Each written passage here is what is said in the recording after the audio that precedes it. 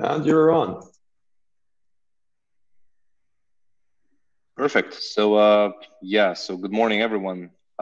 Thanks a lot for joining this small but friendly and I hope quite productive event. So let me make it full screen so I see you, every one of you joined the event. So we also have a live stream for the first part. So hello everyone to who joined us via social network or any other platform where the link is available.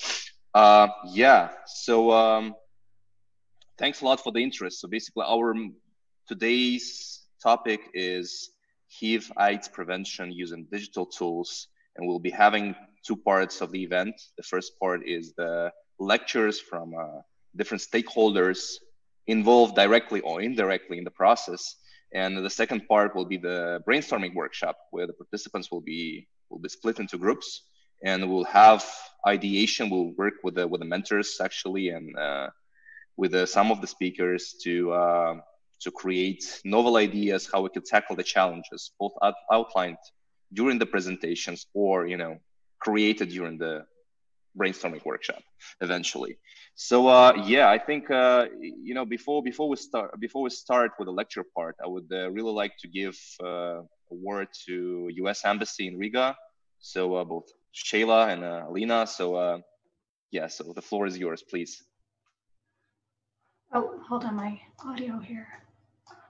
Can everybody hear me okay?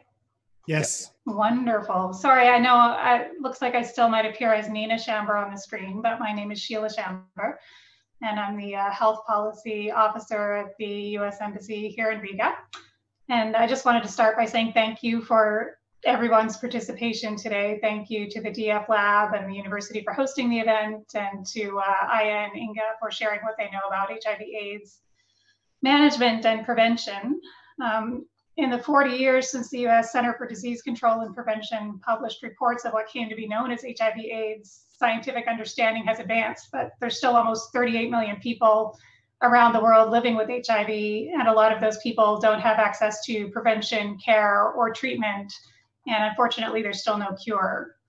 A year and a half ago, Latvia implemented a treat all approach, offering treatment to anyone who tests positive for the virus. And Latvian NGOs work really hard to support people living with HIV, but there are still challenges, including overcoming stereotypes and stigma, and encouraging people to get tested, and for HIV positive people to start and to stay on treatment. And we think that more sexual health education for young people in Latvia could also help. We think this workshop is a great initiative. We hope to see some great ideas to support the HIV/AIDS community come out of it. And we hope that we all learn something new today and that everyone enjoys the workshop. Perfect. Thanks a lot. Thanks a lot, Shayla. Thanks a lot to US Embassy in Riga. So both for, bringing this idea of actually doing such event, and also moving towards, involving different stakeholders, and also students with from different faculties and different competences to work together, because this challenge should be tackled by interdisciplinary approach only. Thanks a lot. So we also have a Professor Leo Slavo from Faculty of Computing, University of Latvia. So thanks a lot for joining us, and Professor will also be giving opening words and remarks from university side. So the floor is yours. Yeah. Thanks. So, dear participants of the workshop, I think we know that great works need a fertile environment.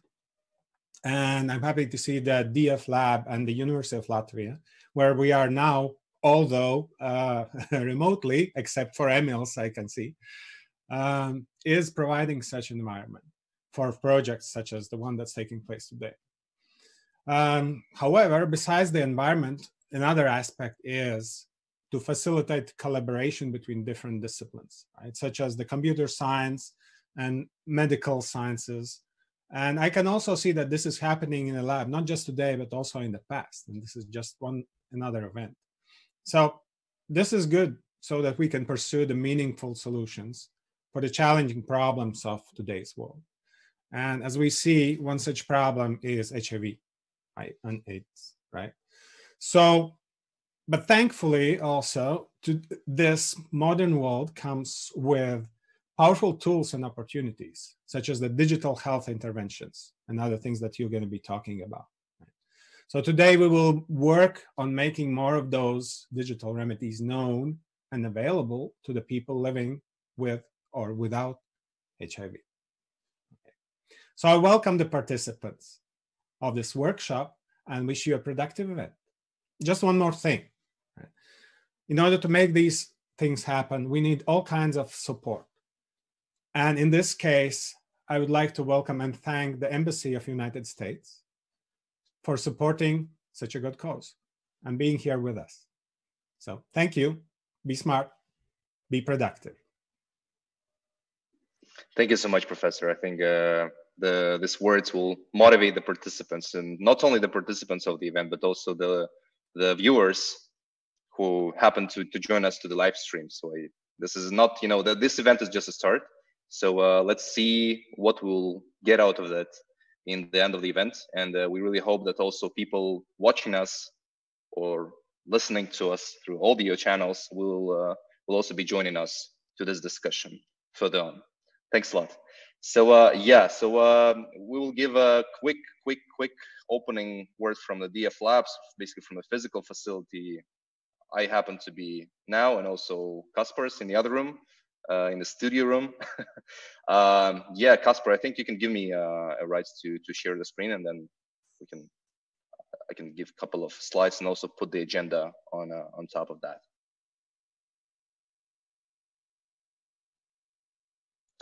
Yeah. So for all I know, you are free to share right at this moment. Okay. Let me do like that. Interesting.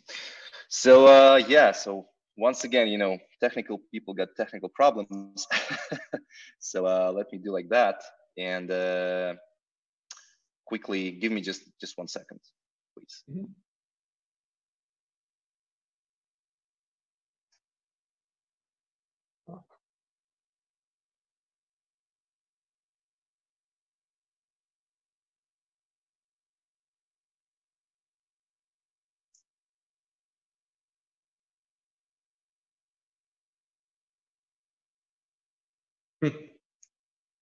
Technical people get technical problems.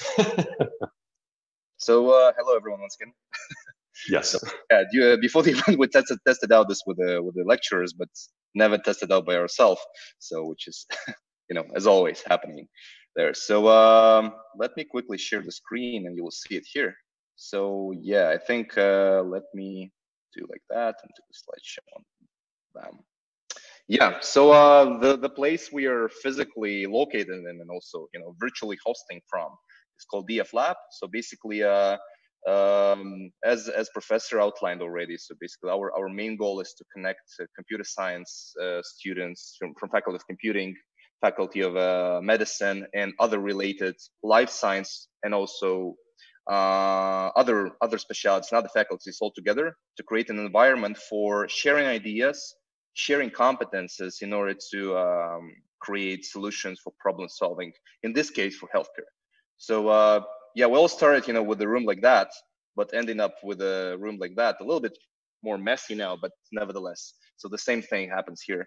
So we are basically tackling not only the students or professionals, but also youngsters. So this is one of the TV shows that we made in collaboration with the magazine EAR and other involved stakeholders to learn a little bit more of a hands-on approach, how to use tech for the everyday problem solving, as a screwdriver, and ending up with the medical students sitting up here and making some stuff with a Arduino, with a small microcontroller, with the small computers, with the sensor nodes all together to create wearable device prototypes or any other sensing systems that can sense the temperature or other signs and do clever stuff and do some output for us automatically.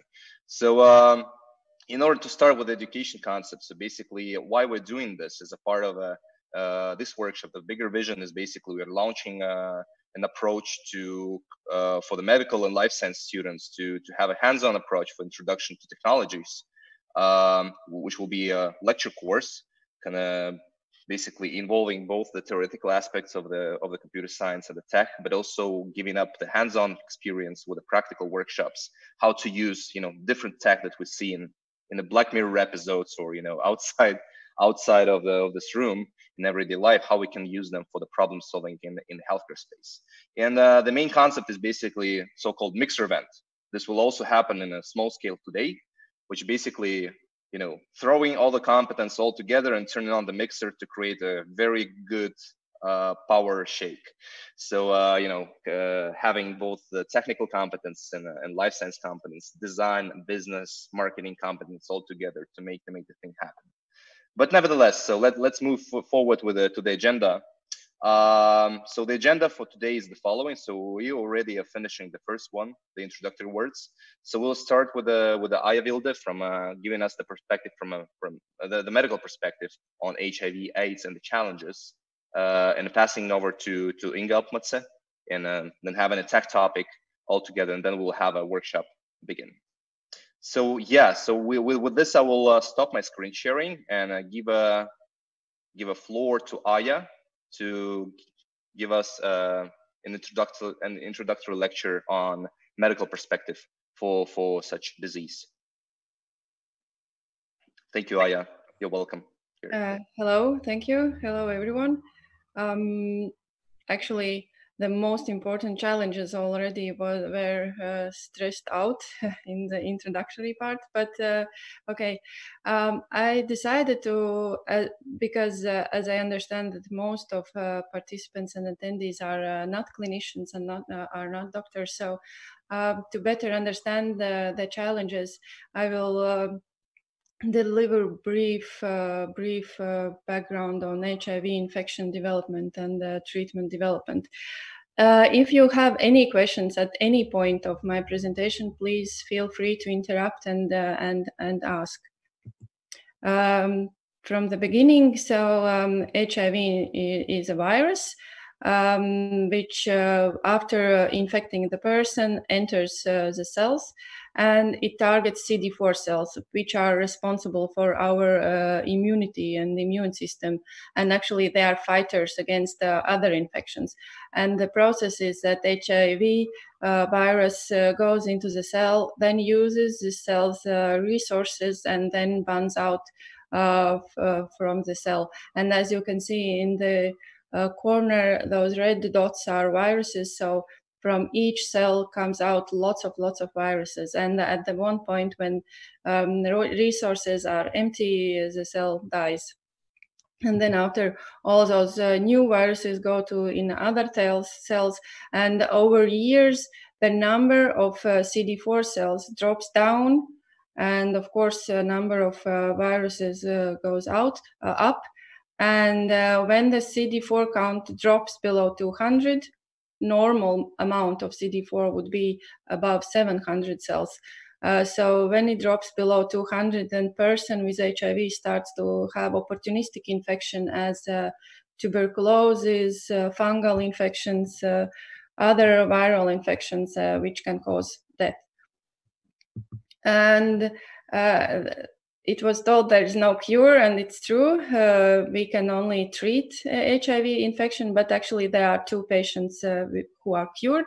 One was in Berlin and one in London, but it was these were patients who had oncology, and they received chemotherapy and bone marrow transplantation, and then they were cured from HIV. But as you understand, it's not a possibility worldwide method of treatment because it goes with high risks. So no cure till now.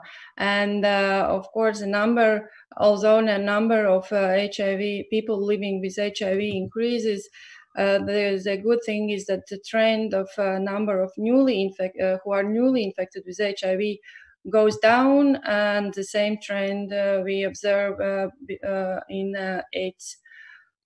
AIDS is when the person has all those opportunistic infections, and or when the CD4 count is below 200. So then we say it's AIDS condition. And of course, number of people who receive antiretroviral therapy is growing. And of course, we can see this connection. The more people receive antiretroviral therapy, the more death rate goes down because of AIDS.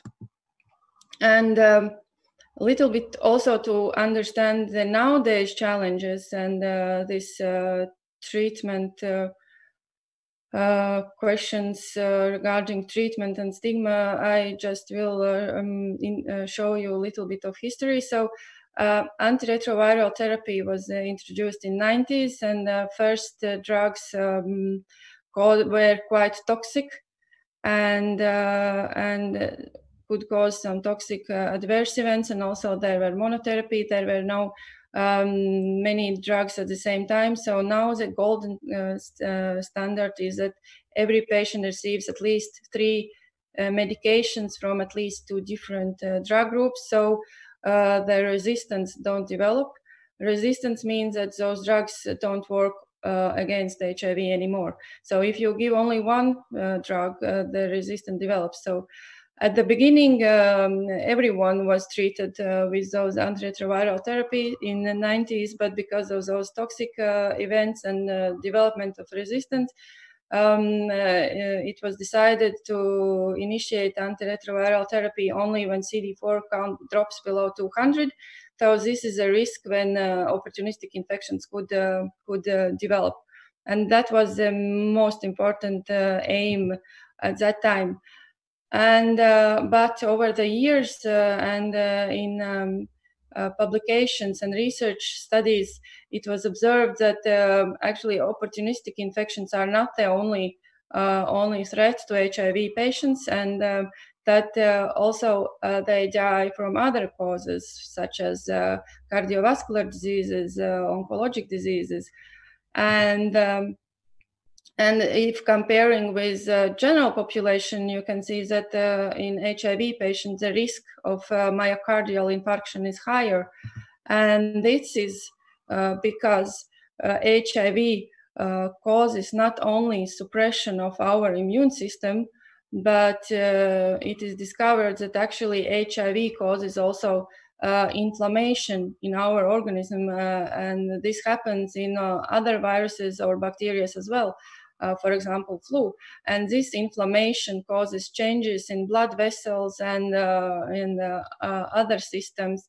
It also can damage kidneys and the neural system. So this is a reason why HIV patients also has higher risk of other comorbidities, and also they have a higher rate of osteoporosis. So the inflammation is other thing which is very important in care of HIV patients, and these are guidelines European AIDS Clinical Society. They update it every year, and this is the last version. And as you can see that in those patients, many organ systems are damaged, and as I already told, the cardiovascular system, renal system, neural system, sexual dysfunction. So those are all the problems HIV patients face in every day. And that is also the reason why we should start treatment early. And another reason is that the sooner you start treatment, the better is prognosis for the person living with HIV. And this purple line illustrates that if you start treatment when CD4 count is below 140, the risk of dying, probability of dying is very, very high. So the sooner you start, the better.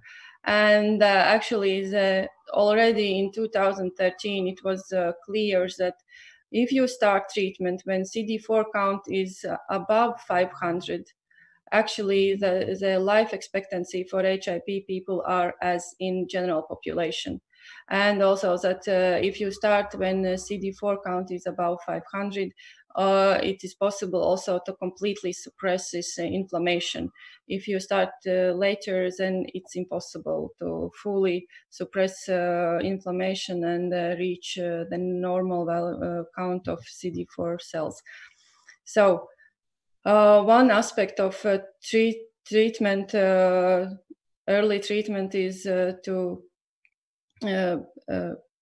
in the benefit of the person, but also it's very important for preventing others from transmission of HIV, because if the person receives antiretroviral therapy, viral load and it is suppressed, and there are no virus circulating in blood and semen, and the person cannot infect others. So other aspect is treatment as prevention. And that is the reason why already years ago it was decided that actually we need to treat everyone and not wait for CD4 count drop below 340 or below 500. So since 2017, there only one recommendation when to initiate antiretroviral therapy, and it's at the time of diagnosis. Everything would be very nice. We treat everyone. Everyone has good life quality. Infection doesn't spread. Only problem is that actually we don't diagnose it. And this is the first challenge, that half of the patients who are diagnosed late. Late means that their CD4 count is below 350. And the highest risk is if the person is at age above 50, and also for heterosexual men and women. And this is due to stigmatization, this above 50, and because everyone thinks that it's only new people, young people problem. And in Latvia, it's more than 50% are diagnosed as well late. And this is because usually people go to see doctors when they have different conditions and illnesses. The problem is that doctors don't recognize those conditions. And already in 2013, there are guidelines, HIV indicator condition guided HIV testing. It means that I put only part of those recommendations. That it means that if you have a patient with one of those conditions and you will test everyone, you will get more than 0.1% positive result. So there are such conditions as pneumonia, or unexplained fever, or severe psoriasis.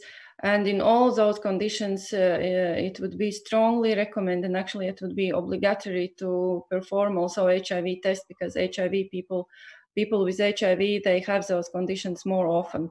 And also there are AIDS category diseases, and etc. Only doctors don't prescribe HIV tests, don't offer HIV tests. And it is also based on lack of knowledge and because of stigmatization. I know that now they are working on the updated version of those indicator conditions. And because we don't diagnose, and also we didn't treat timely our patients, we have a high rate of new HIV diagnosis, and this is a second challenge. So testing is second challenge.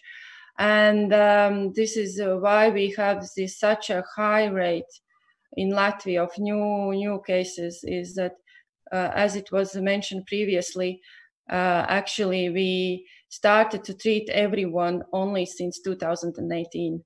And I put a table where you can see that in 2014, it's only 5 years ago, Latvia was the only country in Europe where we still waited while CD4 will drop below 200. So even if we would diagnose timely, timely means so above 350 cells, we wouldn't treat. So it's crazy. But since 2018, so we treat everyone. And the goal is worldwide goal regarding HIV is 90-90-90 target. So it means that 90% of people who have HIV knows that they have, so they are tested. 90% of those who have HIV receives antiretroviral treatment, and at least 90% who receives antiretroviral treatment, for them viral load is suppressed, so virus is suppressed and it's effective. And of course, but of course this coverage is not homogeneous. It differs in different parts of the world, and the other challenge is that actually when people start to receive those medications, they not always use them regularly on daily basis, and sometimes they drop out of treatment. And in Latvia, they are very old data. I couldn't find official more up to date, but at that time, 2011, there were only 42% of all people who initiated antiretroviral treatment. They still continued it after 1 year. I spoke with colleagues who work in the infectology center of Latvia. They so this lack of compliance is still quite high in our HIV population. So that would be a brief overview. And I was thinking on challenges. So to sum up, I think that first challenge would be that we don't diagnose timely HIV infection. The second one is this compliance problem when patient is diagnosed, that they sometimes they don't comply with treatment, tests, and etc. And third is education. Education also for teenagers, for pupil, on health education and HIV and sexually transmittable diseases. And I also thought of possible solutions. So maybe Inga can also later comment on that. I know that NGOs, they go to schools and they play games with children, with teenagers. And actually there could be an application for teens where you can gain information on HIV, on testing, on safe sex, and also play some games or something. It would be one solution. Second, about compliance.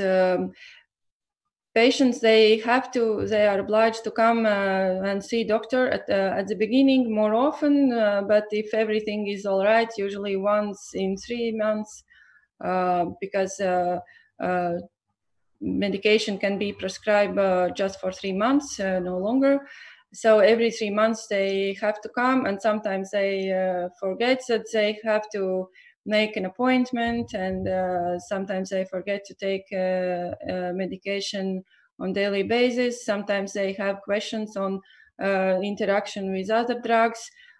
Sometimes they also go, for example, from Riga to another part of Latvia, and they can forget these drugs, and then it would be really nice that actually they can see in this app, their app, the closest places and closest available doctor and locations of outpatient department for HIV patients, and also, but it's just my dream that maybe it could be integrated with e-health, so actually the patient can see also his lab tests and prescribed medications and etc. So it would help for patients to increase compliance with treatment. And the third solution for testing it would be good to be aimed on two populations, one for people, for patients, and one for medics.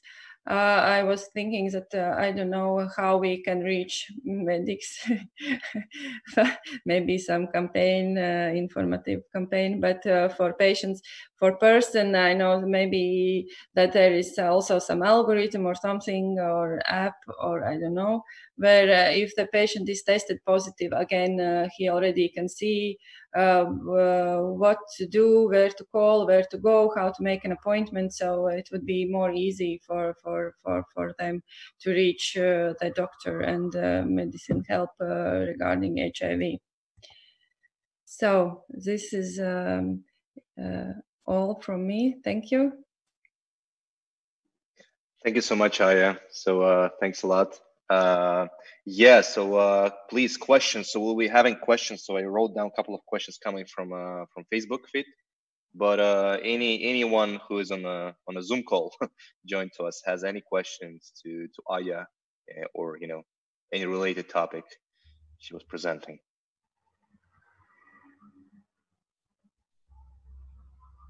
Okay, so I can start.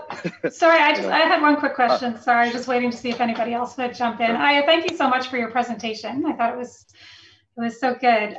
But as you were talking at the end about some possible solutions and talking about an app maybe to let patients know where to find the closest HIV treatment outside of Riga, I just wondered if you know, is there a lack of that information now? Do people not know where to go if they're not in the city? They know for the local one, for example, if they live in the countryside, they know where's the closest and they can go there. The problem is sometimes that they do not want to go to the local one because, and also they do not want to go to local pharmacy because they are afraid that then everyone will know that they have HIV and they are afraid of that, and that's why sometimes even they prefer to go from countryside 2-3 kilometers away to come to Riga. And sometimes it's expensive and they don't have money, that's why they also drop out of treatment. But sometimes there can be a situation, as I told, that for example person goes on a vacation, for example, and forgets medicine at home. So of course he doesn't know where is the closest one because he always goes to his outpatient department, for example, in Riga. And then he needs to return back to the city or something. It would be, I talked to patients and colleagues and they pointed out that it would be helpful. Yeah, I guess I wonder if even going from your own hometown to a nearby town might give you greater anonymity if you wanted to go see a doctor, that not as far away as Riga, but far away enough from your home community that you wouldn't have to worry about the stigma or the stereotyping. Yeah, thank you again. Thank you, Sheila, for the question. Thank you, Aya. Any more questions coming from the audience of Zoom? Okay, so you'll have also an opportunity to ask questions. So I will quickly elaborate on the one coming from Facebook. So I wrote this down here. So as you outlined in the presentation, so basically one of the key phrases and lessons learned was the sooner you start the treatment, the better it is. So basically the question was, what are the challenges for the diagnostics? I think you already answered to that, but I will add to that, the second part, which is the second stakeholder, which are doctors. So you told that doctors or general practitioners in this case do not recognize the conditions that are extremely important for the patients to be tested for HIV further. So how do you think how this can be changed? Is it the problem of proactivity of patients, or it should be the doctors should be tackled, with a very strict protocol, how do the triage or decision making, or how do you envision this, how we can solve it? I think only to providing information to societies of general practitioners, but not only to general practitioners, also it concerns specialists as well, for example, because I don't know how to reach other associations. For example, in my hospital where I work, in Pauls Radiņš Clinical University Hospital, we provide those guidelines, we remind of those recommendations, but still we have some departments where they are doing remarkably. And for example, in pulmonology, for example, a few years ago, there were few patients who were tested on HIV if they had pneumonia. Now you cannot find anyone who is not tested for HIV. So we test everyone with pneumonia, for example. But still, and sometimes I think also for general practitioners it's harder because of this stigmatization, and also they don't know how to ask for the patient, because many patients also consider that if they are advised to perform HIV tests, that the doctor thinks that they are drug users or have multiple sexual partners. They still has this stigma. In my personal experience, I also work in an outpatient department with all kinds of patients, not HIV, just HIV, all kinds. I offer to patients with hepatitis C or unexplained fever. Actually, I offer it to everyone who is not tested, because it's a general recommendation. If you never received HIV test, you should receive it in regards of your condition. And I didn't have any patient who would be who would not be happy to perform this, and so I never faced this problem, but I can imagine that it can appear. Yeah, thank you, Aya. So a couple of more questions, and I will pass the word to the audience once again. So you mentioned about stigmatization, and I think this is one of the core challenges that we need to tackle in regards to this topic. But can you, since we have also the live stream and people from different age groups and different gender groups also are watching us. So you mentioned that it's not only the stereotype is that it's all HIV is only has only high prevalence among young people. This is one of the stereotypes there. Can you elaborate on this? So this is not only young people problem, am I right? Just for everyone. Yes. Yeah, I didn't show you this distribution among different age groups, but actually now the most people are in age group above age of 40. This prevalence is changed, and the stigmatization is because of how this infection looked when it started, and it was in 80s. That's why, and we cannot get off all those stigmas. But yes, nowadays it's more of above age 40. And actually the risk is higher above 50 and more because and also risk of transmission is higher, because one of reasons why people use condoms is because they don't want to prevent pregnancy, but somehow they forget about sexual transmitted diseases. And after and in certain age of women, they don't have this problem anymore. So they forget about condoms. And so at this point, the risk increases, of course. Okay, thank you so much. So any more questions coming from a Zoom? I think I would have one regarding the general practitioners and the guidelines you have in Radiņš Hospital. So the question is, would it be good to create some kind of shortlist with recommendations for the general practitioners with A-level recommendation? If a person, for example, has unexplained fever or pneumonia, it will be an automatic indication for GP to refer that person to HIV testing. Then we could create B-level recommendation and let the GP work from that. Does anything like that exist, or it would be suitable at the moment? I'm not 100% sure, but regarding those recommendations I showed, it's only 2 pages, and in their homepage they are translated in almost every language of every European language except Latvian. I think it would be a very easy way to just translate and to spread out the information, but yeah, the question is our professor and lots of infectologists has spoken about this, not only once in those meetings of general practitioners, but somehow when you give this information, somehow they still forget about it or don't want to use it, or I don't know why. So in your opinion, it should not be maybe a recommendation, but more like a strict guideline? Would that be a better option? I don't think that there is difference how we call it, or strict recommendation or guideline, or I think that somehow, because anyway, at the end, if you don't perform this test, you don't perform, and I don't see how you can influence that in other way as education. Okay. And voluntary, but yeah, I'm infectologist. I don't know on that.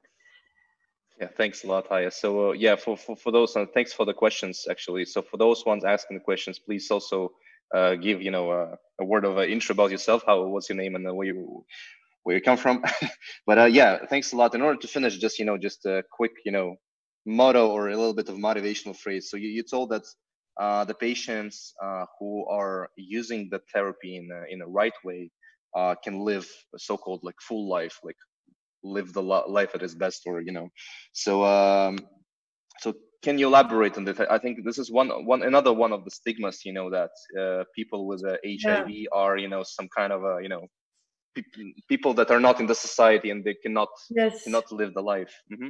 Yes, of course. I also remember from my school time, I was shown a cartoon of a young boy who got infected and died very soon in very drastic death. But nowadays, it's now recent publications even say that people with HIV live longer than the general population. And the reason is because they have this good health care and they can prevent all the other risks. So actually they live longer. And yeah, so it's the most important thing is to be tested and to go and have this care, and then a person can live normal life. Yeah, so yeah, thanks a lot. So I think let's finish the talk with this positive note that we should proactively be monitoring our healthcare state, not only for positive diseases, but also for preventive matters. Thanks a lot, Haya, once again. Yeah, so I will give a word to Inga Ukmatsinau. So sveiki. Labdien. Labdien, jā. Tad izslēdz savu skaņu, dodu vārdu jums.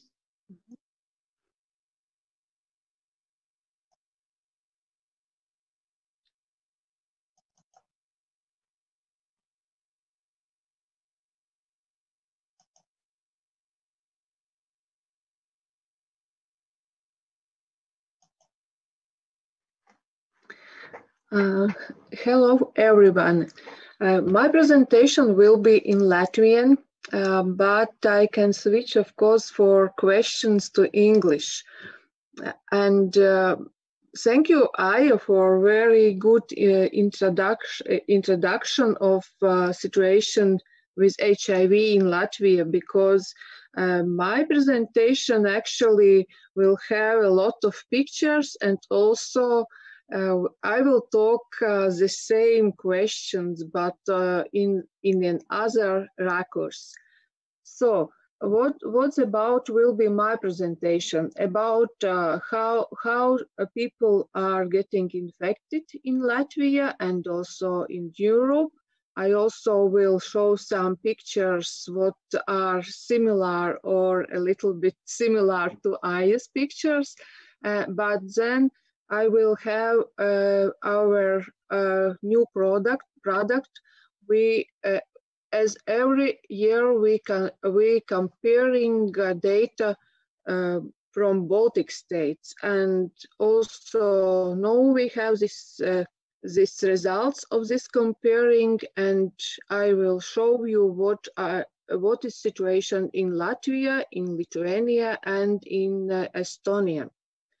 And in the last or in the third part of my presentation, I will talk about NGOs' role, what we are doing, what are other organizations doing in Latvia, and what we can do more. Tālāk es pāriešu latviešu valodā, pavisam tādas nelielas patiesības par HIV. Tātad HIV ir cilvēku imūndeficīta vīrus, ir divi viņa tipi, un šis ir lēns vīrus, kas dzīvo tikai cilvēka organismā un spējīgs vairoties un izraisīt šo saslimšanu. AIDS stadija vienkāršā valodā runājot ir HIV infekcijas beigu stadija, bet, kā jau Aija norādīja, tas ir pie nosacījuma, ja cilvēks nesaņem medikamentus. Tātad tiek pievienojas dažādas HIV izraisītā imūndeficīta apstākļos dažādas slimības, audzēji un citas saslimšanas. Un, ja runā par to, kā HIV izplatās, tātad pavisam atkal vienkārši ABC 3 veidos, tas notiek tātad sākšu ar otru galu, ar mātes pienu. No inficētas grūtnieces bērniņš inficējas. Diemžēl mums joprojām Latvijā ir šādi atsevišķi gadījumi katru gadu, kas ir pretēji Igaunijai un Lietuvai. Seksuālie kontakti un asins kontakti. Tātad asinis, dzimuma orgānu šķidrumi un mātes piens ir tie 3 veidi un vienīgie 3 veidi, kas var inficēt, kādā veidā var cilvēks inficēties no otra cilvēka, kurš ir HIV inficēts. Eksistē daudz mīti un par inficēšanās iespējām ar HIV. Tostarpā tātad, ka cilvēki inficējas vienkārši sarokojoties, skūpstoties, lietojot kopējos traukus vai sadzīves priekšmetus, šķaudot. Piemēram, Covid laiks šobrīd, kur arī paralēls mītos varētu vilkt. Ar insektu kodumiem tātad joprojām cilvēki atzīst, ka var inficēties no odu kodumiem. Un šie viss ir nepareizās atbildes, par ko arī mēs ļoti cenšamies dažādās apmācībās un tiekoties ar auditorijām runāt, ka šādi inficēties ar HIV nevar.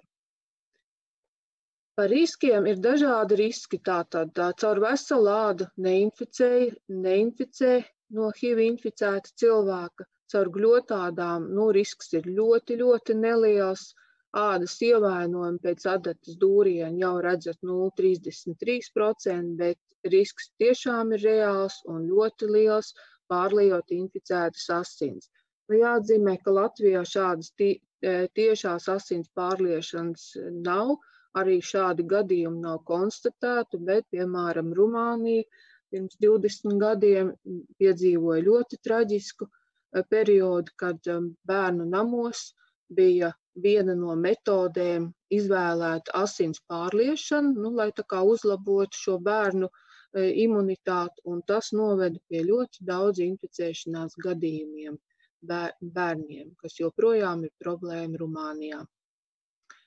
Ja runā par seksuālo kontaktu ceļu un par riskiem, tad riski ir, tātad vislielākais risks ir anālais seks, ko pārsvarā piekopja tātad homoseksuāli vīrieši, tāpēc arī šie homoseksuālie vīrieši pasaulē un arī Eiropā šobrīd ir viena no šīm te visvairāk ar HIV inficēšanās riskam pakļautajām grupām. Vaginālam seksam tātad arī šis risks pastāv augsts un zemāks, tas ir orālajam seksam, līdz pat, teiksim, arī pavisam niecīgam. Ja tā pavisam vienkārši saveido šo te infekcijas attīstības stadijas, tātad pie noteikumu, ka cilvēks nesaņem zāles pret HIV, tad mēs varētu viņu sadalīt tādos 3 periodos no inficēšanās brīža. Viens ir šis sloga periods, kurš ir ļoti, ļoti infekciozs, jo viņš ilgst nepilnu 1 mēnesi, asinīs ir ļoti daudz vīrusu, bet antivielas vēl nav izstrādājušās. Un literatūrā ir dažādi dati, ka šādi, teiksim, šajā laikā var veidoties, tātad var pievienoties tā saucamā akūtā HIV infekcijas simptomātika, kas ir līdzīga gripai, un literatūrā ir dati, ka tas mēdz būt sākot no 30% līdz pat 80%. Varbūt kā praktiķim ir savi komentāri par šo biežumu. Taču tātad šādi tā kā gripas simptomi vai infekciozās mononukleozes simptomi, šie te var būt arī pavadiens un ārstam motivācija cilvēku izmeklēt arī uz HIV, par ko arī iepriekšā runāju.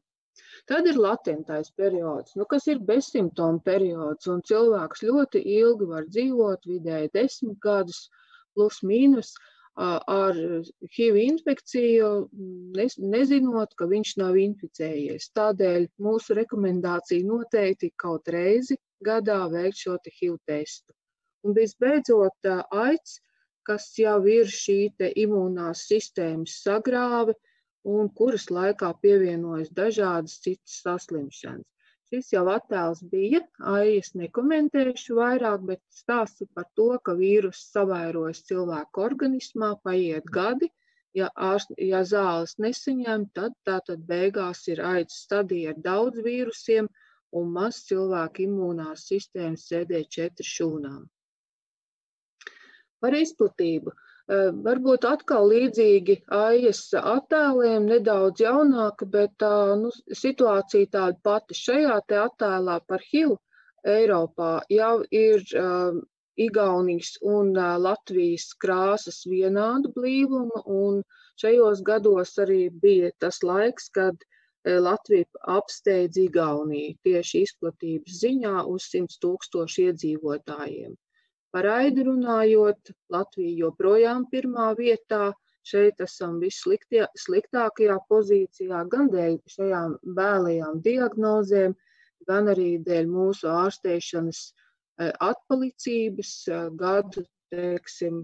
pāris gadu līmenī no pārējām Eiropas valstīm. Un tagad par šīm te mūsu iegūtajiem datiem, ko mēs kā Baltijas HIV asociācijā katru gadu publicējam savā mājaslapā, un drīz arī tie būs pieejami. Tātad līdz 19. gada 31. decembrim gandrīz 8000 kopā gadījumu, HIV gadījumu reģistrēti Latvijā. Pirmais 1987. gadā. Tātad šī līkne ir augšupejoša, protams, ir no viņas apmēram 2000 cilvēku vairs šobrīd nav dzīvajos, ir miruši, tātad dzīvo skaits ir šobrīd apmēram 6000 cilvēku.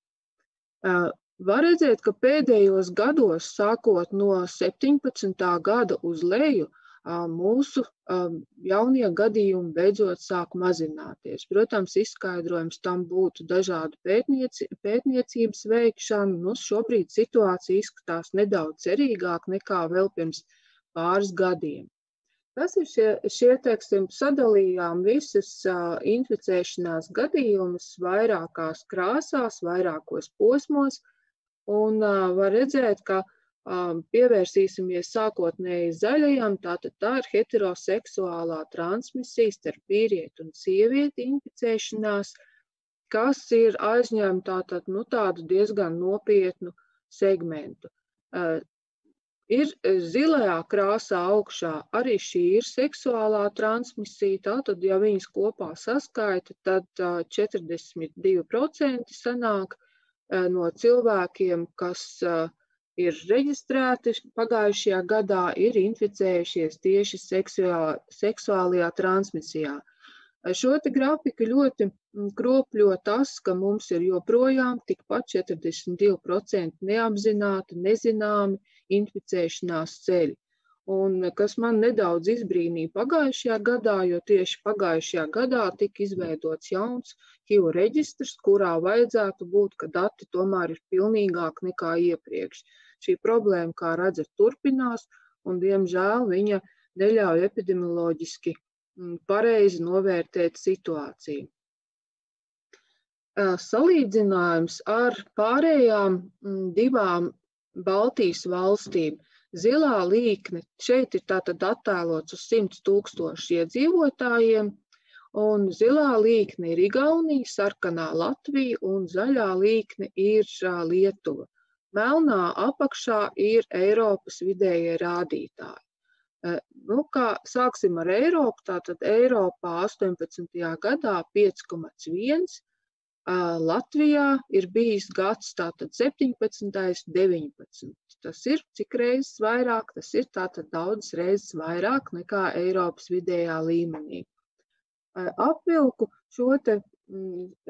šajā grafikā pēdējos gadus, jo tur var redzēt gan to, ka Igaunija, kurā 2002. gadā līdzīgi kā pirmajā gadā Latvijā un turpatās arī Igaunijā bija ļoti liels inficēšanās skaita pieaugums tieši dēļ narkotiku lietošanas, injicējumo narkotiku lietošanas, kas izraisīja tātad šo HIV vīrusu pārnesi ar asinīm.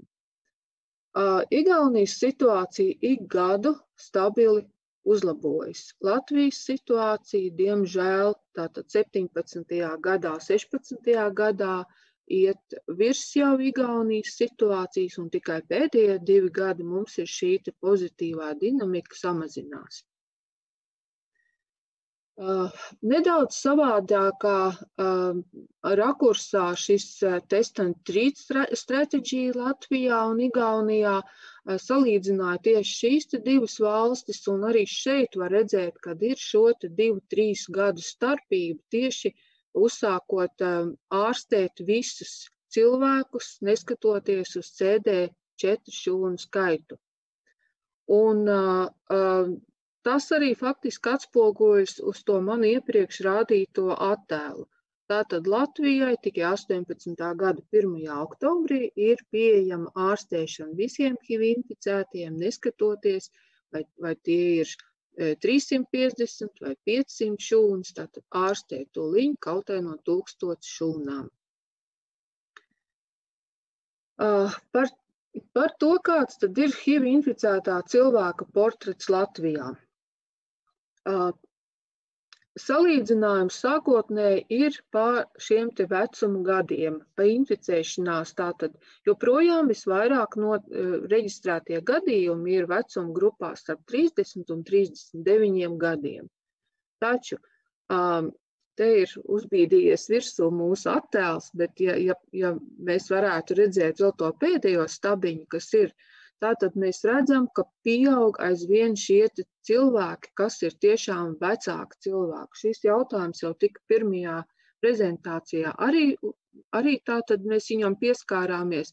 HIV infekcija noveco, respektīvi cilvēki, kas inficējas, kļūst arī jau pēc 50, pēc 40 gadiem, un šis ir jāņem vērā veselības aprūpē.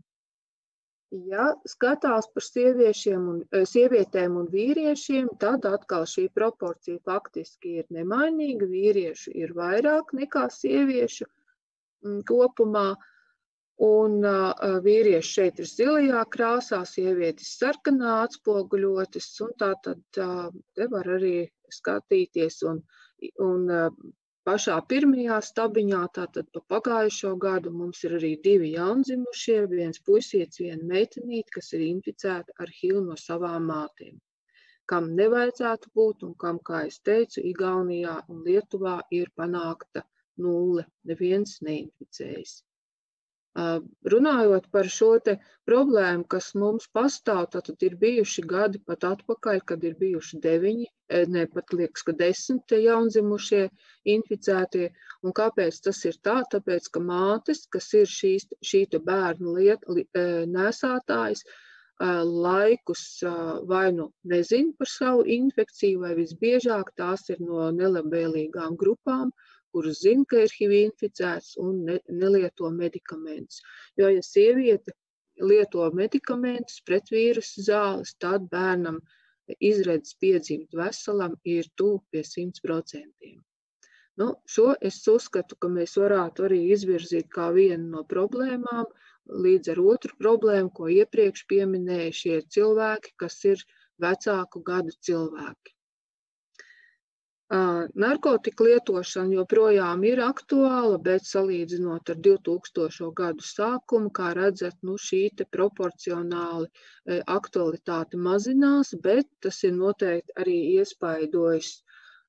Šo faktu ir iespaidojis arī tas, ka Latvijā ir ļoti sen un ļoti labi attīstīts HIV profilakses kabinetu punktu, jeb kaitējuma mazināšanas programmu tīklojums.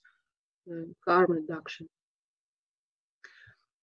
Par grūtniecēm tātad jau pieminēju. Pagājušais gads gan ir samazinājušās šīs te HIV pozitīvo grūtnieču dzemdētāju skaits, gan arī, kas ir sasaistīts arī ar kopējo dzemdību skaitu noteikti, taču laba prognoze ir tā, ka tomēr ir šis te kritums arī tātad pozitīviem bērniņiem. Tālāk par to, kā tad reāli cilvēkam jārīkojas, ja viņš grib noskaidrot savu HIV statusu. Tas ir jautājums, ar ko mēs diezgan sen jau mūsu biedrība nodarbojas. Viena no akcijām, kas bija kampaņām, bija veikt HIV testu reizi gadā, un pie šīs arī rekomendācijas mēs stingri pieturamies. Tātad HIV testu var veikt divējādi. Visos gadījumos tas ir jāapstiprina laboratorijā. Pirmais tātad veids ir doties uz jebkuru laboratoriju ar nosūtījumu, arī var iet bez nosūtījumu, un nodot asins no vēnes. Ja šajās asinīs tiks atrastas HIV antivielas, jeb arī izmantojot antigēnu, noteikts, ka kaut kas no šīm lietām asinīs atrodas, tad laboratorija pati aizsūtīs asinis uz referents laboratoriju, kas ir Latvijas infektoloģijas centrā, un ja šī diagnoze apstiprināsies, tad cilvēks saņems atbildi vai ne caur ārstu, kas viņu ir nosūtījis, vai ne caur laboratoriju. Šis ir pārsvarā maksas pakalpojums, ja ar nosūtījumu tad lētāk, ja bez nosūtījumu tad jāmaksā pašam vairāk. Bet tas, ko mēs aicinām izmantot un kas ir patiesībā nevienmēr pilnībā izmantots, ir šie te HIV profilakses kabineti. HIV profilakses punktu Latvijā ir vairāk kā 20 jau šobrīd, un šie te punkti izmeklējums veids bez maksas, lietojot vienkāršu ekspresu testu no pirksta, tātad asinis no pirksta, 20 minūšu laikā ir sākotnējais rezultāts. Ja šis rezultāts uzrāda negatīvu vai vienalga, arī tad cilvēks saņem konsultāciju, jo laikam tas vērtīgākais no šiem ekspresu testiem un HIV profilakses kabinetiem ir tas, ka ārstniecības personas, kas strādā arī šajos kabinetos, spēj nodrošināt pilnvērtīgu un, es teikšu, arī tik garu, cik nepieciešams sarunu pirms testa un pēc testa ar cilvēku.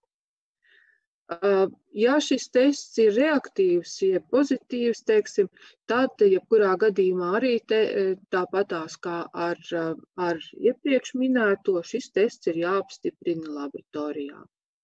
Te tāds attēls no slimību profilakses kontroles centra mājaslapas, kur par katru no šiem te punktiem, ne tikai Rīgā, bet arī citās pilsētās ir pilnīga informācija. Uzejot uz šo te atzīmīti var redzēt gan darba laikus, gan strādājošo, teiksim, punktu adreses, un visa informācija šeit ir iegūstama.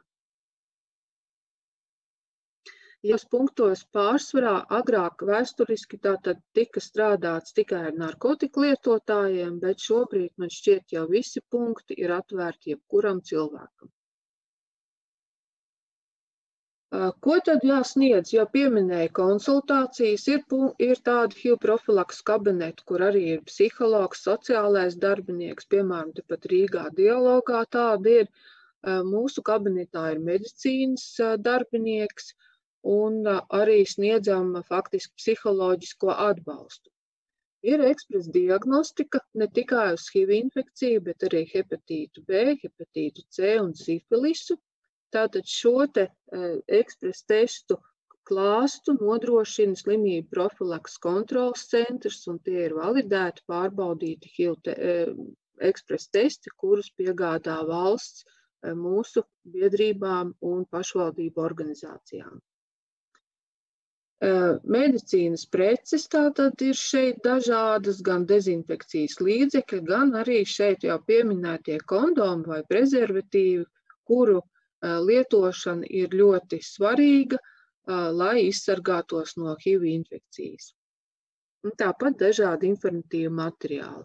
Ja runā par mūsu testpunktu Rīgā, tad kopš pagājušā gada novembra mums ir 2 adreses, strādājam gan Stabu ielā, kas ir LGBT House Rīga, un tās ir otrdien vakar no 5 līdz 9, un strādājam arī šobrīd jau 3 dienas nedēļā pēc Covid ārkārtējās situācijas nedaudz pārvarēšanas, un tā ir Mērķeļa iela. Pagājušais gads mums ir bijis ļoti ražens, mēs esam kopā 1358 apmeklētāji ir bijuši mūsu punktos, gan arī izbraukumos, jo arī tādos mēs dodamies gan uz kopmītnēm, gan pie studentiem uz universitātēm. Esam strādājuši arī festivālā Lampa, dažādās tirzniecības vietās, veikalā Alfa, piemēram, un arī centrālajā dzelzceļa stacijā, kur te ir iepriekšējā gada tātad attēli. Tas ir tas, ko mēs darām un kā mēs mēģinām cilvēkus mudināt uz HIV testu, un es gribu teikt, ka noteikti šī te attieksme pret HIV testu ir pozitīvi mainījusies, jo cilvēki stāv rindā, lai veiktu HIV testu. Un tā agrāk, pirms gadiem 5, nekad nav bijis. Es domāju, ka tas ir tomēr sava veida panākums, ka mēs esam mainījuši savus stereotipus un mēs esam ar mieru veikt HIV testus arī tātad šādā ikdienas laikā. Te nedaudz par to, kā teiksim, HIV profilaks punktu, kas nav ārstniecības iestādes, sadarbojas tālāk ar Latvijas infektologiem, ar Latvijas infektoloģijas centru. Tas ir sarežģīts, varbūt algoritms uzzīmēts, bet doma ir tāda, ka no mūsu punkta mēs mēģinām cilvēku uzreiz nomotivēt, doties uz infektoloģijas centru vai pie infektologiem un uzsākt šo te ārstēšanu. Protams, ir vispirms nepieciešams diagnozes apstiprinājums, kas ir pa vidu, bet ja cilvēks ir pozitīvs, tātad viņa ceļš ir doties uz veselības aprūpi. Un mans pieminētais par šo te stāvēšanu rindā pēc izmeklējumu uz HIV apliecinājums ir šajā te attēlā. Mēs esam ieguvuši, man liekas, ka ļoti tādu pozitīvu līkni. Šie zilie ir tātad tie pārējie cilvēki, kas ir ārpus skrīninga grūtniecēm, ārpus ieslodzītījiem un ārpus donoriem.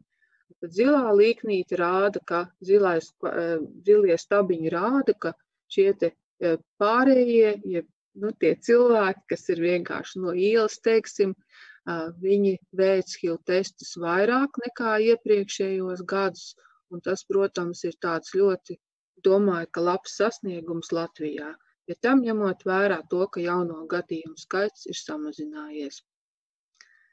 Un kopsavalkot manu prezentāciju un varbūt pievēršoties tādām svarīgākām lietām, kas man ir tādas, ko es domāju, ka varētu attīstīt tālākajās diskusijās, ir, protams, apzināties to, ka Latvijā HIV situācija ir ļoti slikta joprojām, neskatoties, ka pēdējos 2 gadus tā uzlabojas.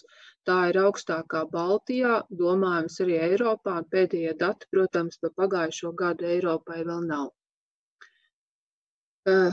Prevalējošā izplatības forma ir seksuālā transmisija. Un te, jāsaka tā, lieto prezervatīvu un pārbaudies, jo HIV infekcija skar ikvienu. HIV infekcija tātad nešķiro ne jaunāku, ne vecāku. Mums ir gan jaunieši, bērni, kas inficējas, gan arī šie pusmūža cilvēki pēc 50, pēc 70 gadiem. Un tas, ka vidējais inficēto cilvēku vecums palielinās, tas ir, protams, arī sasaistīts ar sabiedrības novecošanu. Un problēma, kas man ļoti sāp, un es domāju, sāp visiem mediķiem, ir tas, ka Latvijā joprojām ik gadu tomēr dzimst šie HIV pozitīvie bērniņi. Un tā būtu lieta, kur droši vien arī varētu šodienas diskusijās mēģināt no šī perspektīvas skatīties uz jautājumu. Reizi gadā HIV testu, to runājām un teicām, un pēc iespējas agrīni, jo te sasaucas tieši ar aizstāstīto par to, ka Latvijā mēs esam analizējuši, mums pat sanāca ir 70% dažu gadu, kad ir veikta šī vēlīnā diagnosticēšana. Tā kā šis 50 un uz augšu procents ir spēkā noteikti, un šis procents ir jāpazemina. Un ārstēšana, protams, ir visefektīvākā profilakse, nevelti šīs test and treat stratēģija ieviests, un neatkarīgi šobrīd no CD šūnu skaita, tā ir pieejama ikvienam cilvēkam Latvijā. Ar šo es arī beidzu. Šeit ir kontakti mūsu testpunktam, uz kuru aicinām pieteikties, veikt šo bezmaksas testu. Jāpiesakās noteikti šobrīd, jo ir Covid laiks. Mēs arī strādājam, ievērojot visas piesardzības līdzekļus un arī distancēšanos. Tā kā nāciet un sniegsim palīdzību.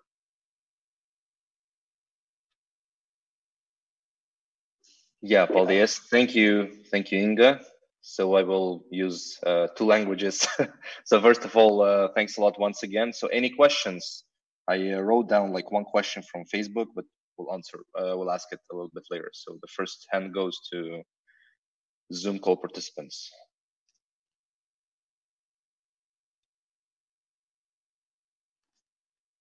Okay, so I will start this section. Es dublēšu gan latviski, gan angliski. Jautājums var angliski uzdot, nevajag dublēt. Okay, perfect. Yeah, thanks a lot. So so you first of all that they were asking is that is there any stigma for the patients, HIV positive patients, to receive, just daily healthcare care when they come into the hospital? Are there any challenges, Are there any stigma also among the medical specialists? If they come into polyclinics or the same pregnant women, HIV positive, what's the, what's the problem there?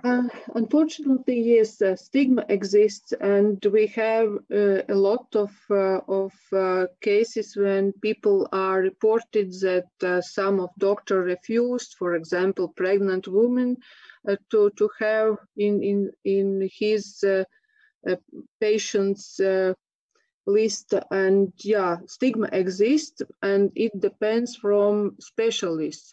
If a specialist has before some case of HIV infection, I think that he is a little bit changing, but not all people, not all professionals are without stigma.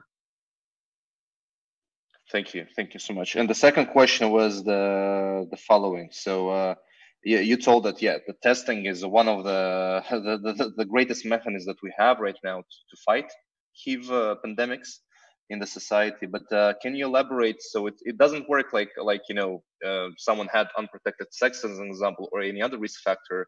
If he got tested the next day, he will have a negative result. Am I right? So just of course. Of course, but if he is coming, it's very good because we have possibility to talk with him and motivate to come after, and motivate not to use, not to make sex without condom in this unclear period, and of course in future also. And yeah, just to follow up also with I think with a positive note as well. So you mentioned about pregnant women, and the ones who are using medication on a regular basis can have children and can have HIV negative children.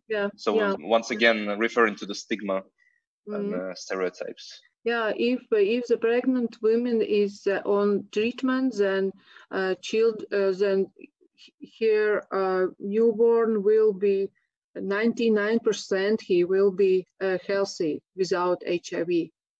And it depends only from mother, and we have to talk with mothers that they have to get medication. By the way, you mentioned, like you showed how in 2001, the amount of HIV positive people skyrocketed.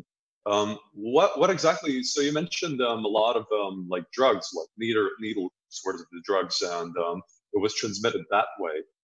Can you elaborate on what happened? Like, why did the drug abuse increase, I suppose? Because borders were opening, and heroin is coming very quickly in Latvia. It wasn't before, and that was a changing period. And why so rapidly spreading? Because drug users, they are sharing needles and syringes, for example, together 10 people or 5 people. And it depends if in this group is somebody who has HIV infection, then he can infect it in the one time 10 or 5 people. And it's not the same than in sexual transmission, when only one can infect it the other one. And that is why, 2 reasons. One is that heroin is coming after other drugs are also crossing borders, and people are infected each other by using the same needles and syringes. And only in the end of 90s, it was in 97, there started the first needle exchange program. After only, it was in beginning in 2000, started first methadone programs, and it was too late for prevent this very, very high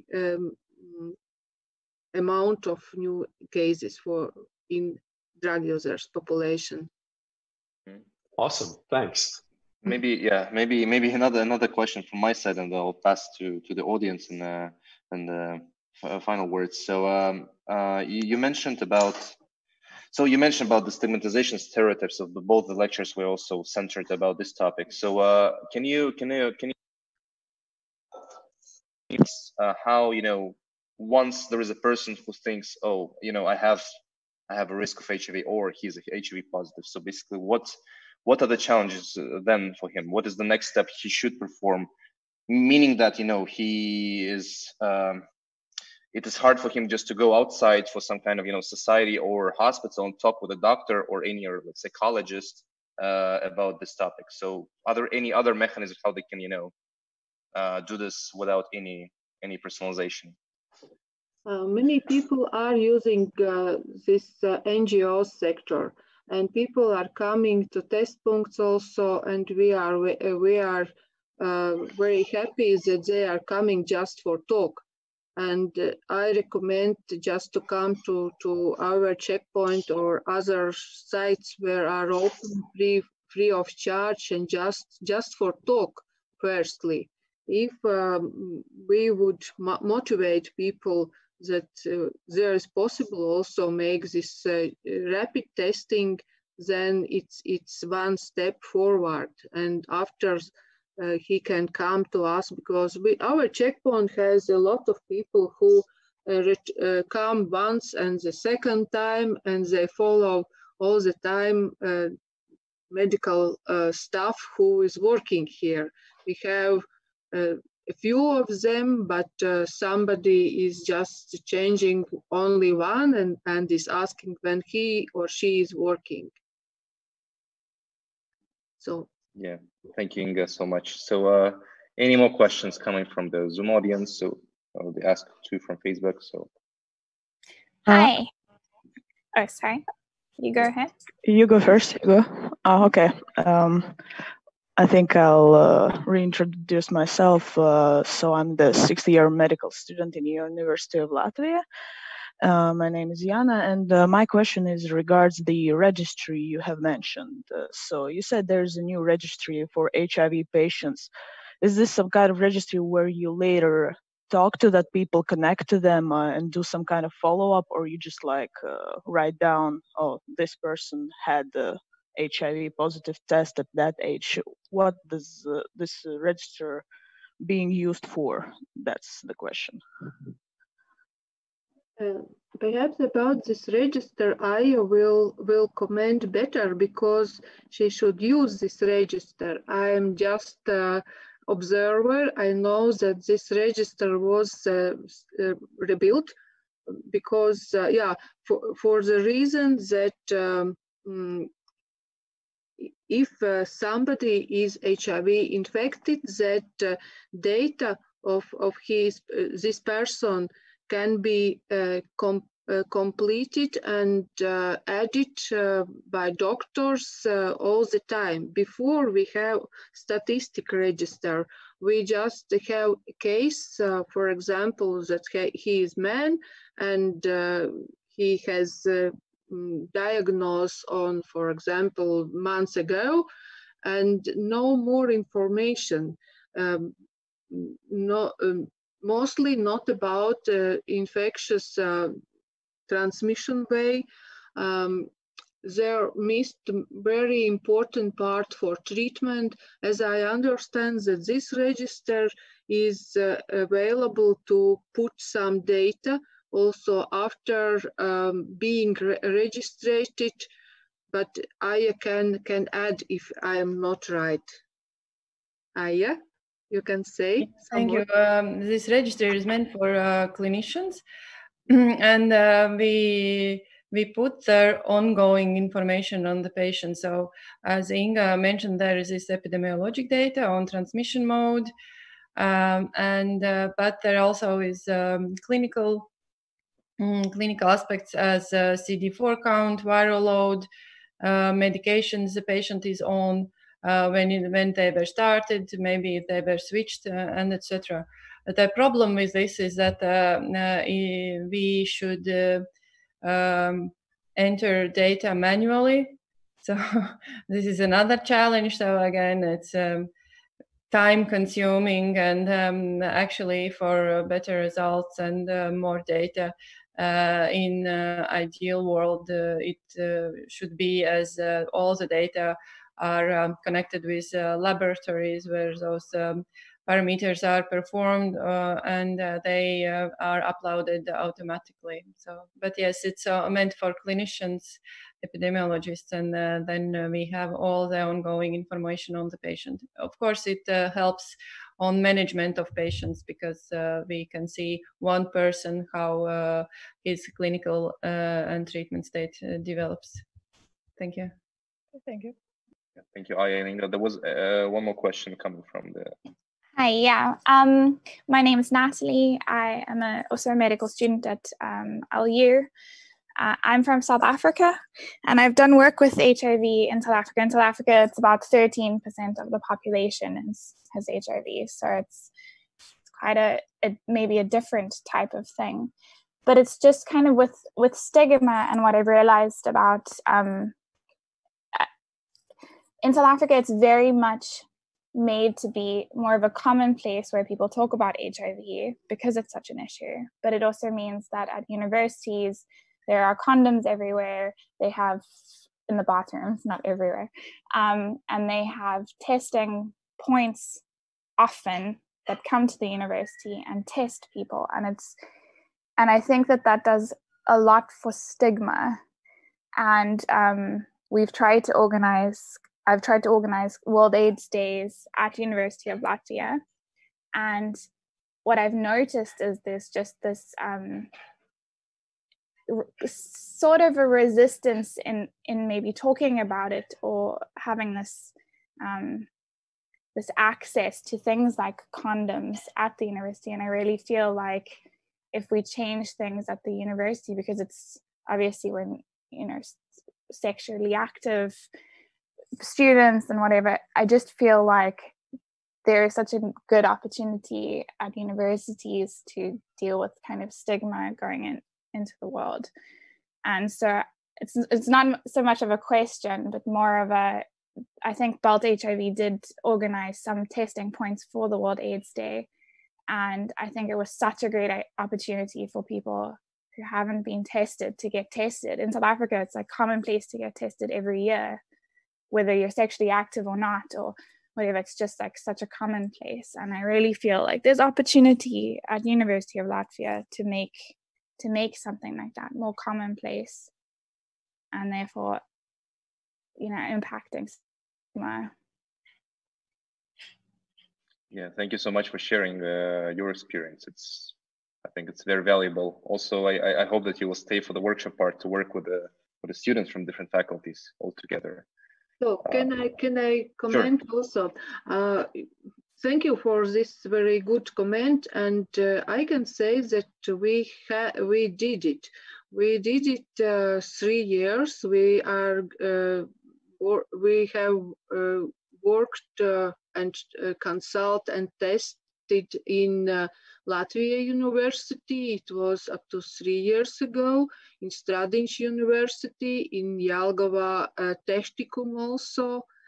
We had it, but of course this is a very ongoing work, and we will continue it, because, for example, last year in one day we had 83 tests in Stradiņš University. What is quite enough for this small country. So I can say that stigma, it depends from people who organize, because we have, we need some organizers from university side also. If you are interested that we will collaborate, of course, in this year, we are interested to go to universities. So thanks.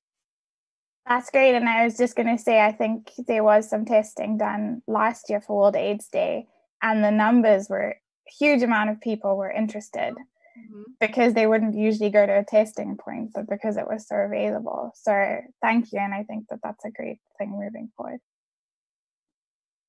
Thank you so much. So yeah, thanks a lot once again, Inga. Thanks a lot for all the questions. So yeah, so I will pass the word to to myself.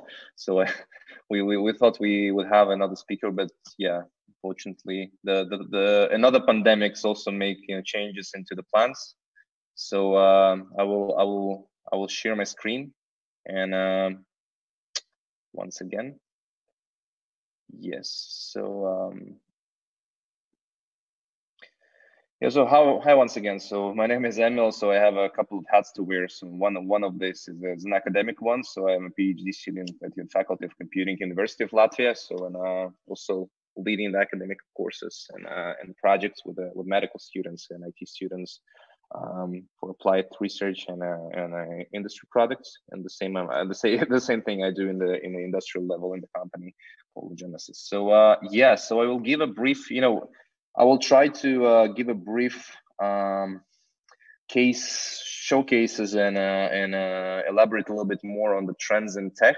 But since it's a huge topic and we can speak about this long time, I will try to put this somehow in relation to the challenges that were outlined before on the stigma, the stereotypes, the whole trust building with the help of the interfaces, and what challenges they are and what can be used. So you can use this as as another helping point for the workshop part. So yeah, so first of all, we need to understand why we speak about tech and computers. So when why do we want to actually use them also for fight the pandemics and related challenges? So as you see on the screen here, so this two gentlemen, one a little bit more hipsterish, other is just a guy with a scooter. Basically, it also relates to computer world. So basically, we will be speaking about computers because of, and we're using them because we would like to automate iterative operations, and not only automate, but also based on the input, we would like to provide some kind of output. So basically, based on the data or metrics that we put inside of a computerized system, we would like to get something out. So we'd like to make the process robust without additional power of men. And in this case, speaking of calculations, this is something we cannot perform on the same level as computers are. And why we're speaking about the variety of different applications, there's one of the factor was the size. Okay, this one is a new computer as well, computerized system, but we came all across from from a huge computer boxes up to the ceiling, ending up with something small. And this one is called Smart Dust, which was developed back in Michigan Tech University, which is called Michigan Micromode. Basically, a computer that can sense the environment around it, perform actions like calculations, and also do something that can create an output in the size of 1 cubic millimeter, and which is quite impressive, I think. And this one's a 1 dime coin. Another factor is actually how we talk with computers and computerized systems. And in this case, it's quite interesting that we went from up to the lower levels. This is not the lowest one.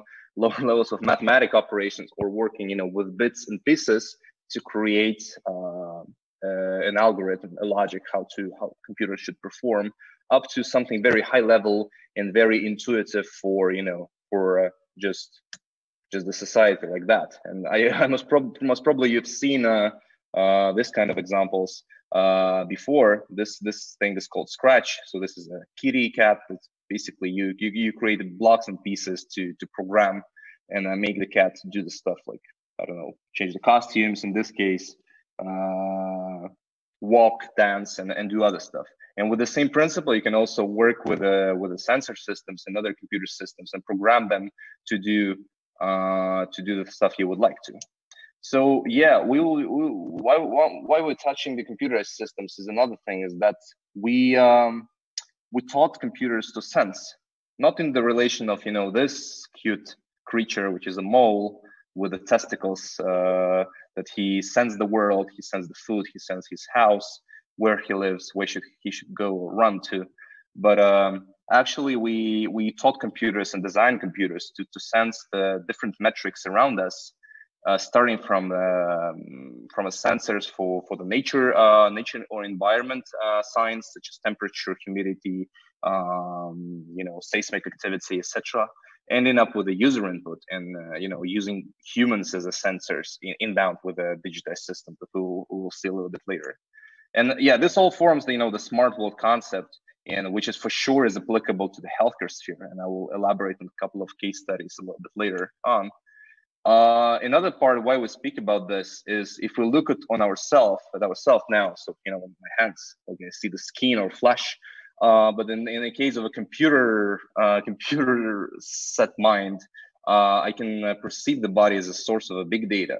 So we can harvest, we can analyze tons of different metrics, starting up with with a yearly checkups or radiological examinations, ending up with a perspective or real world data gathering from daily activity or any other inputs. And imagine if we have an opportunity to put this all together and make the sense out of that, which we will refer a little bit later. So yeah, we'll be speaking about the connected health concept, but let's dive into some of the cases. Some of the cases later. I'll refer to this one later on. So one of the examples for sure is using the if we talk about epidemics, which is not directly HIV but the epidemic level. There are great applications how the consumer wearables are used for community-based research and actually perceiving any user who has smart watches or any smart trains, smart glasses, whatsoever smart device, as a sensor node, as basically as a unit where we can take some of the signs, analyze them all together, and look on the world as a sort of a macroscope. So basically, in order to provide trends, analyze the risks for the same thing as managing epidemics. And if you go to the web right now, you will see tons of different articles also referring to COVID-19 for sure, as an example. I won't be diving too much into the to the AI or deep learning part. We'll mostly be speaking now about the business to consumer, or basically user level interaction in the next slides. But just to refer to that one, everyone most probably, I see Andis from a faculty of computing who's working on the AI application. So, but for others, most probably all of you heard about artificial intelligence, or deep learning, or neural networks that can perform tremendous amount of operations, learn, and become smart, and eventually maybe super intelligent in someday. But basically, this is one of the examples of deep learning that enables rapid identification of the inhibitors, and basically which is used for drug discovery. So for target identification and molecule generation, which is basically was published back in Nature in 2019 by the company called Insilico Medicine together with Novartis. So basically, they use the power of deep neural networks to basically have a set of targets they need to fight or address with the drug molecules, and perform different molecule structures in order to propose the drug candidates that were tested in vivo and were sent to preclinical trials. But one of the things here is that we will be speaking about this user aspect. So how does it match, and why it is also very important to speak about that, because all of this, crazy smart stuff relates also on the community level. So how whether community is ready to participate in research activities like that, because all of the systems are based on data, and not only in retrospective data that can be ingested or parsed from EHR systems, from the hospitals or registries, as were outlined as an example from previous lectures, but also from a society level. Each one of us who can basically, through the digital interfaces, participate and generate real world data or prospective data, insight information that will be of tremendous use in this kind of applications to also, hopefully someday creating drug candidates for also fighting HIV. But yeah, let's tackle on the human or society level. So one of the great examples is in cardiovascular disease, which is for sure not the HIV topic, but I think you can refer to this kind of cases and examples in the workshop part. It's called cardiogram. So as you see on the slide, is like the slogan is "What's your heart telling you?" So what they do, they have a simple app, and they pair with a Fitbit or Apple Watch, and basically allow you not only to receive quite an interesting insight, how you felt during Microsoft Skype interview, or now during the Zoom call, how do I felt, whether I was overreacting, or I had, I need to work on coming down during the talk, but also to consent and proactively participate in community-driven research. So the data that comes there, it also goes onto the community server side, where scientists performing the operations and analytics to fight cardiovascular disease together. So with this initiative by University of South California, they gathered more than 300,000 users who actually are sharing the cardiovascular metrics with the research groups, which is quite interesting. And this is the result of that. It's called eHeart study, which is basically their main aim is to to fight and contribute with every bit of data, which brings us, the community, closer to saving lives in the case of cardiovascular disease. But imagine how this can be used for other diseases as well. If you go to hiv.gov, which is quite interesting, I did a search yesterday. They had they had 17 blog posts about using digital tools for the promote awareness and basically talking with people and different stakeholders about HIV and the risks. and how you need to perceive and perform, which are mainly, if you see here, mainly are related to the digital media or social media, or the social networks that you most commonly using during your everyday life. But we will be referring to a little bit of other interfaces, using like techie stuff for approaching the diseases, so you can use them, or maybe pivot the idea to the HIV prevention stuff. One of the examples for sure you've seen and heard, maybe some of you tried, is VR or AR or extended reality, mixed reality applications, and which is quite interesting. How this can be related to the prevention. For sure, you've seen the dozens of different applications for VR education, and the 3D or VR environment can be used for putting people inside of simulations and give them the impression of how they perform and how they will act under certain circumstances. But it was an interesting example is this one. I don't know how many of you use this one. This is called Big Screen TV, which is basically an app where any one of you who has a VR set can basically create a room to watch movies together. How cool is that? But actually, what's interesting, there are a couple of articles now stating that a lot of users are not watching movies together, but conducting psychological counseling sessions together. And why so? One of the reasons why they do that, and in referring to the stigma and the stereotypes and these challenges to speak out loud about this topic, was that they all use anonymized avatars. And when you join the public room, you can open your heart and speak honestly with just an animated avatar in front of you, but speaking from person for sure, which is quite an interesting example how the social platforms also used for discussing this kind of topics, which are sometimes under stigma in the society. Another part for sure is the chatbots. Yeah, so this not a little boy, but this kind of stuff, that most of you for sure maybe use this in your mobile phones, such as Siri or Google Voice assistants, etc., to automate your house or to automate the calls or SMS or just checking the weather or traffic in your city after work. But another example is for sure in the healthcare sphere, and one of the great examples is not only asking or answering this stuff, but two of these. One of the manage your medication. This one is an Amazon Alexa example, when basically people who are prescribed a certain medication, they can set up the buddy at their house or at their mobile phone or in the car, basically registering the drug that you're using, and Alexa will automatically remind you and also perform the ordering for the refill of your prescribed drugs. For sure, this works in the US now, but imagine that everyone can basically use such as a voice assistant just for reminding myself of the stuff I really need to do, and in this case it can be medication which are prescribed.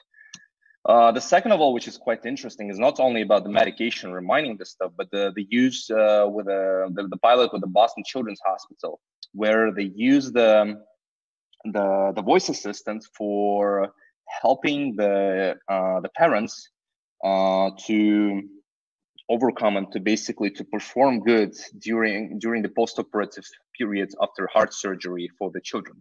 So once they go home, Alexa sets up the routine, like 14 days or 21 days, depending on the condition for sure, and reminds every morning. If you say, "Good morning, Alexa," she says, "This is the second day after the surgery.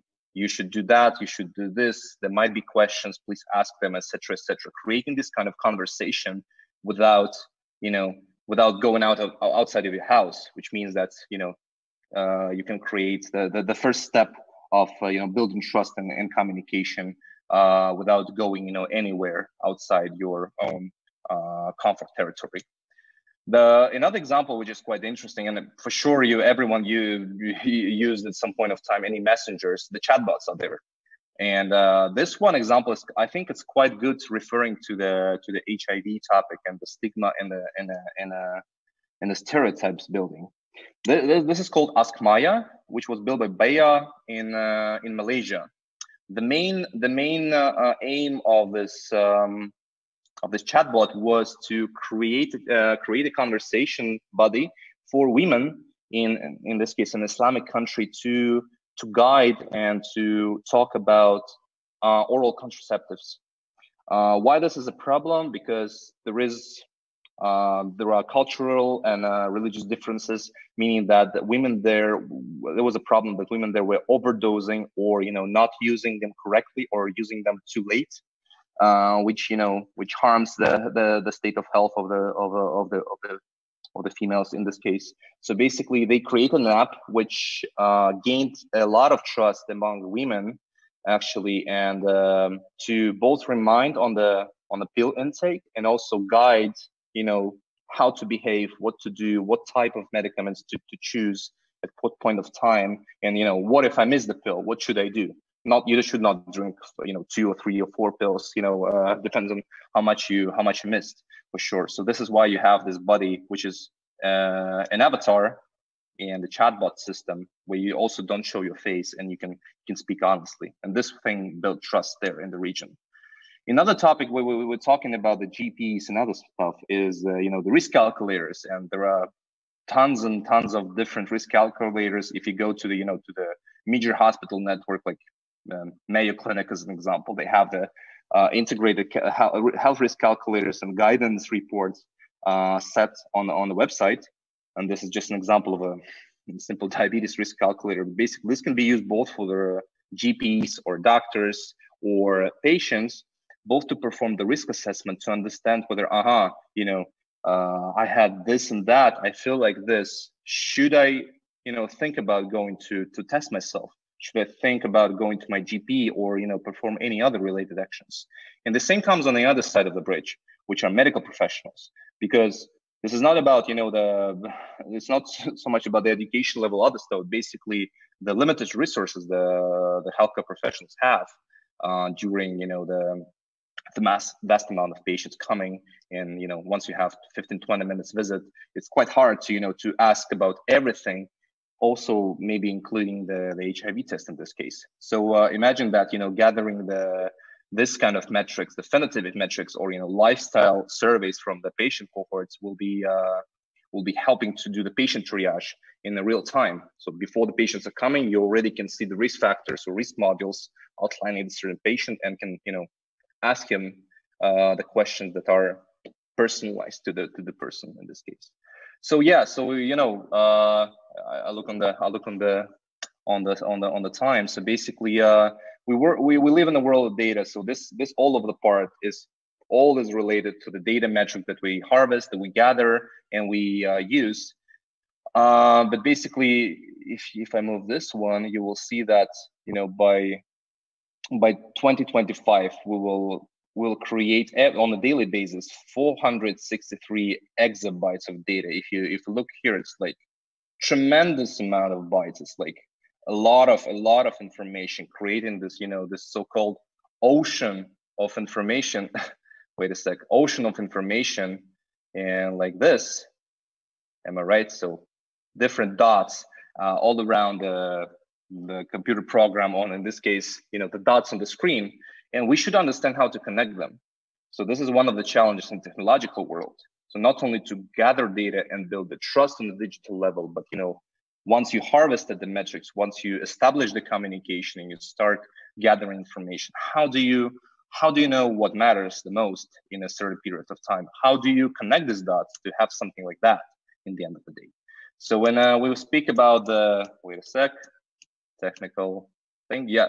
So when we speak about this tremendous amount of data, we also speak about the noise, and not the noise, the MC, the rap singer from who was supposed to come in May this year to Riga, but the noise in the data and the noise in the value of information and precision of information, where we need to have and approaches and multidisciplinary approaches where we should sit down all together and understand what matters the most. And in order to finish this one with one of the challenges is that I extracted from a TED talk, which basically stated the following. So the father of the future asks his child of the future. So basically, hey, can I ask you one question? If you answer correctly, I will buy you iPhone 30 or 35 or 25, whatsoever will be there. He's like, okay. So in this point, he asked, okay, son or daughter, who is Beethoven? So the child, just smiles widely and says, okay, hey Siri, Alexa, hey Cortana, or any other, smart assistant, who is Beethoven?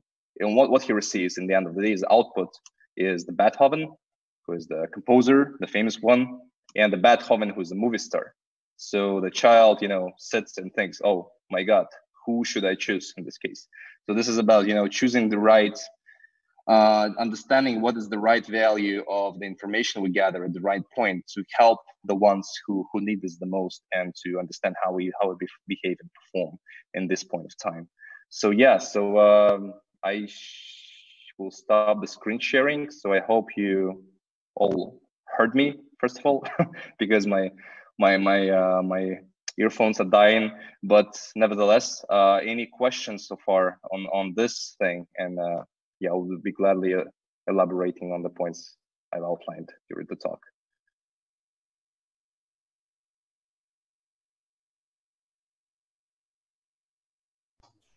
I don't have any questions. I just wanted to say thank you.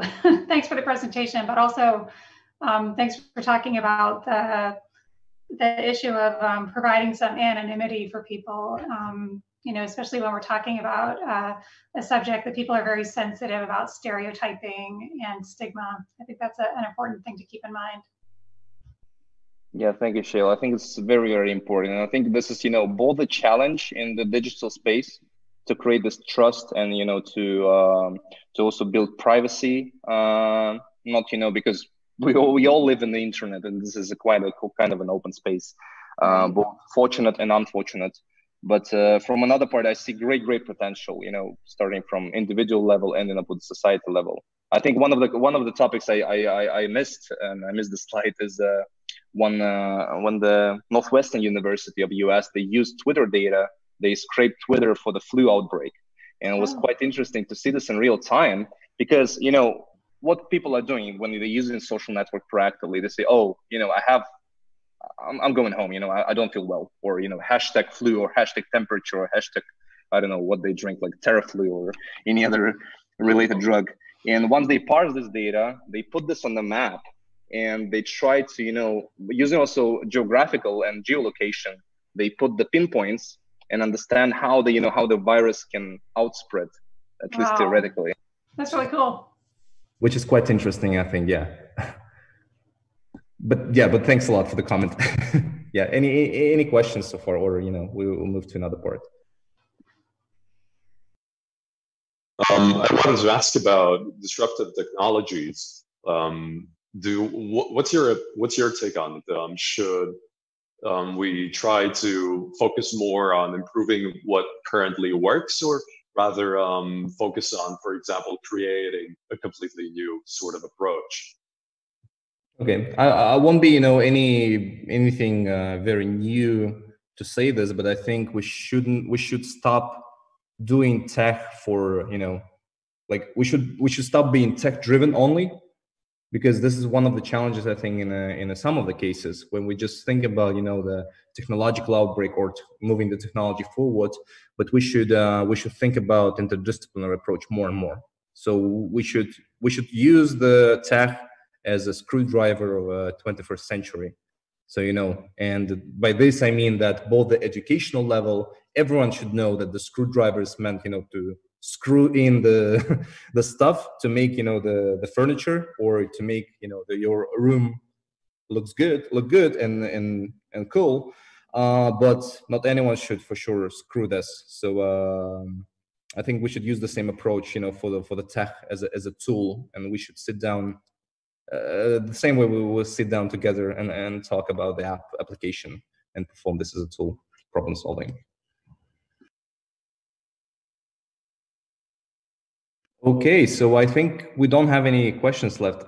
So yeah, so we'll do the following. So thanks a lot for the lecture part once again. Thanks a lot. So what we do right now, so we have participants here among the Zoom participants. So let's do the following. So let's do a quick round of introductions. So I suppose that we can do it the following way. So basically, let's have the 3 points there. So what's your name, who you are, so where you come from, what's your background, and your top 1 to 3 key takeaways from the lecture part, and what do you personally see, as a challenge to be tackled?